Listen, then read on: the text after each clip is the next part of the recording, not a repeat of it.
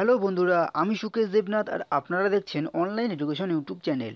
ভিডিওটি টাইটেল আর থাম্বনেল দেখে আপনারা হয়তো বুঝতেই পেরেছেন, তবুও একবার বলে দিই।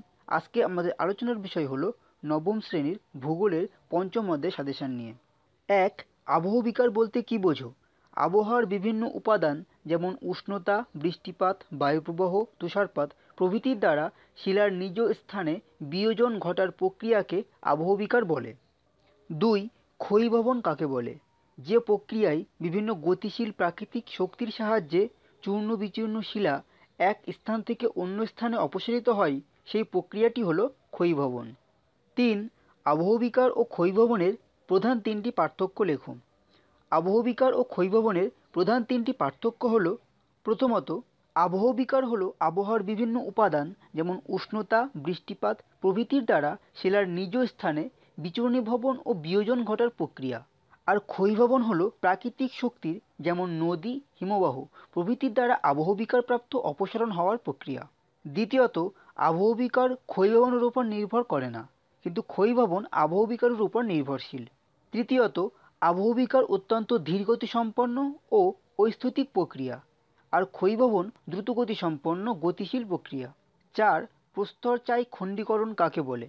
সমান্তরাল বা সমকোণী ফাটলের সাহায্যে একটি বড় শিলাখণ্ড বা শিলাস্তর বিভিন্ন খণ্ডে পরিণত হলে সেই প্রক্রিয়াকে প্রস্তরচায়ী খণ্ডীকরণ বলে।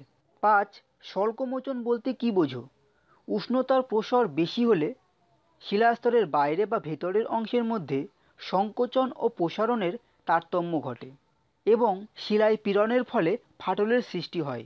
ফলে শিলার উপরের স্তর নিচের স্তর থেকে পেঁয়াজের খোসার মতো খুলে যায়। প্রাকৃতিক এই ঘটনাটিকেই স্বল্পমোচন বলে। ছয়, ক্ষুদ্রকণা বিসরণ কাকে বলে? মরুভূমি অঞ্চলে উষ্ণতার প্রবল তারতম্যের ফলে বিষম গুণসম্পন্ন শিলা গঠনকারী বিভিন্ন খনিজের সংশোধনকারী পদার্থের মধ্য দিয়ে ফাটল সৃষ্টি হওয়ায় শিলা চূর্ণ বিচূর্ণ হয়ে যাওয়াকে ক্ষুদ্রকণা বিসরণ বলে। সাত, জারণ বা অক্সিডেশন বলতে কী বোঝো?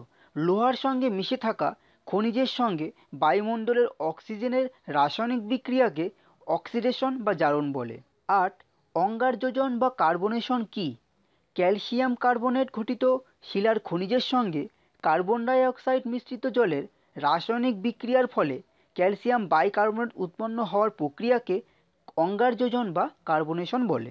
নয়, জলযোজন বা হাইড্রেশন কাকে বলে? শিলার মধ্যে থাকা খনিজ পদার্থের সঙ্গে রাসায়নিক প্রক্রিয়ায় জল যুক্ত হলে যে রাসায়নিক আবহবিকার ঘটে, শিলাটির পরিবর্তন ঘটায়, সেই প্রক্রিয়াকে হাইড্রেশন বা জলযোজন বলে। 10, হিউমাস কাকে বলে? উদ্ভিদ এবং প্রাণীর মৃতদেহাবশেষ জৈব পদার্থ হিসাবে শিলা বা মৃত্তিকার উপরিভাগে সঞ্চিত হয়। ওই সকল পদার্থ অতি সূক্ষ্মাতিসূক্ষ্ম জীব দ্বারা পচন ও বিয়োজনের মাধ্যমে পরিবর্তিত হয়ে গাঢ় বাদামি বা কালচে বর্ণের জটিল পদার্থের সৃষ্টি করে। একেই হিউমাস বলে। যদি ভিডিওটি আপনাদের ভালো লাগে তাহলে লাইক করুন, কোনো মতামত থাকলে কমেন্ট বক্সে কমেন্ট করুন, ভিডিওটি আপনাদের বন্ধুদের সাথে হোয়াটসঅ্যাপ বা ফেসবুক গ্রুপে শেয়ার করুন এবং অবশ্যই সাবস্ক্রাইব করুন অনলাইন এডুকেশন চ্যানেলটিকে। আর পাশে থাকা বেল আইকনটিকে ক্লিক করে রাখুন, যাতে যখনই আমি নতুন কোনো ভিডিও আপলোড করব তার নোটিফিকেশন সাথে সাথে পেয়ে যান। Thank you, take care and good bye.